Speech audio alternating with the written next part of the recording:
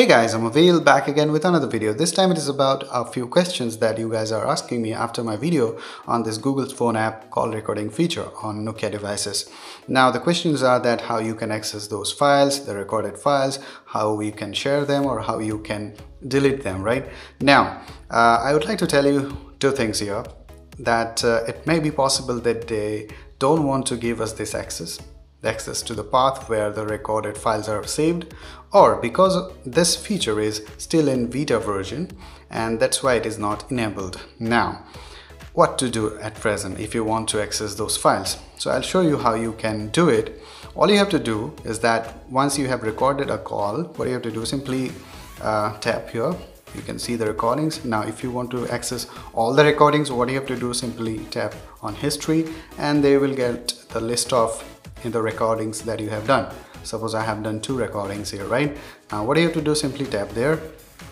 Then what you have to do, simply you have this option share, and if you don't want to save the file, then you just have to share it with someone else. Then you can do it using WhatsApp or Gmail or ShareMe, whatever the apps that you're using. Now if you want to save that particular file, then what you have to do, simply tap here, drive. Okay, you can save the file on Google's Drive. Tap there. Okay, you can name that file, suppose record 1. Okay, now you can also make folders. Okay, suppose if you want to make new folder, tap there, recordings. Okay, done, and then select. Okay, save it. Now what happens, this file will be saved in your Google's Drive. Now what you can do, whenever you want, you can download that file and that can be accessible whenever you want. Okay, you can share it with others, or if you want to delete it. Now this is the way that you can access the file, right? Now you can get a backup as well. Now what if you want to delete it? It's very simple. What you have to do, simply again go to history and click here, and then you will have this option delete. That's it. Okay, another way, if you want to delete everything, all the history, then what you have to do, simply go to phone info option here, not the app and then you have this option storage.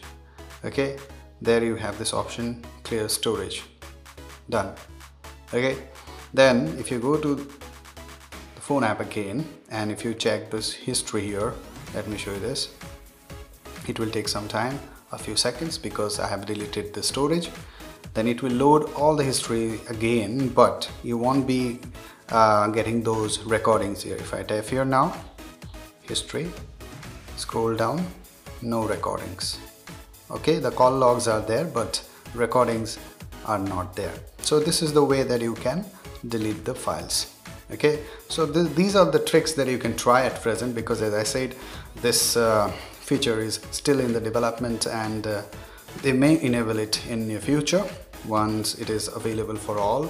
It comes out this beta program, then we can hope for that, but that's really unlikely because they may restrict this. Okay, what I have seen, what Android is doing, because of the privacy, they have enabled this the call recording notification. When you start the call recording, the other person will come to know that the call is being recorded, right? To check this so that the privacy is protected of the other person. Okay, and I'm trying to find out any other app that will support the call recording without telling the other one that the call is being recorded, and once I've found it, I'll let you know, guys. So if you have any other further questions, then do let me know, and I hope that it helps. And if you have found out any tricks, then do let me know in the comments. Till the next video, guys, cheers.